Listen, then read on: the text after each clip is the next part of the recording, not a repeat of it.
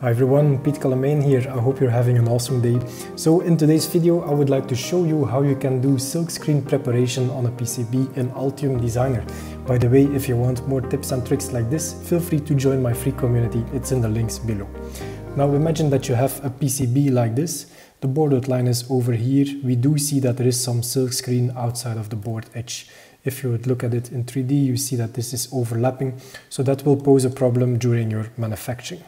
Also, what we do see is that some text label is off here, a bit to the side, and this one is completely off. Now I'll show you a very quick way to do silkscreen preparation with Altium. The simple way is to go to Tools, Silkscreen Preparation, and there's a couple of options. Let's say that we go with the design rules for now, and we can have a certain minimum remaining length that we would have. So for now, maybe let's set it at a minimum of 0.15. If you do that, also may be interesting to check delete silkscreen outside of the board shape. This will then allow us to have the silkscreen that is outside be deleted. So let's check this, and then you see that indeed everything that is outside of the board shape in terms of lines that existed is now deleted.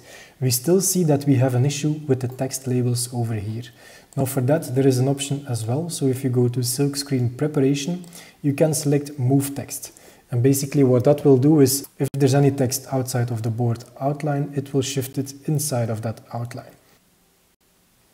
What you see now is that the silk or the text label here is nicely inside of the area or the board edge. Same thing over here. In 3D, of course, yeah, it looks nice as well. And this is now using the design rules. You also see that there is silkscreen over here that is being retained. We can increase or decrease the size that you want to retain. So let's say that these smaller bits, you don't want them, you want at least to have 0.5 millimeter. You can select that. I'll maybe deselect the Move Text. And then you see that these smaller ones are gone as well. So a very simple way to do the silkscreen preparation. You can also take it one step further if you wish. So maybe let's step back to where we started first. Then if you go to the silkscreen preparation, you can also not use the design rules. Now, for instance, clip to exposed copper, clip to solder mask openings. What does this mean? Basically, there's silk over here. We want to maybe decrease the length of this line or increase the distance between this one and this pad. This is certainly important if you would have a silkscreen near to, for instance, a QFN pad or a copper pad of a controller. It shouldn't be too close because you need to be able to assemble your electronics as well. So maybe let's say that indeed we want a silkscreen clearance of at least 0.25, a minimum remaining length of 0.5, and we will delete outside the board. You will see that this will decrease.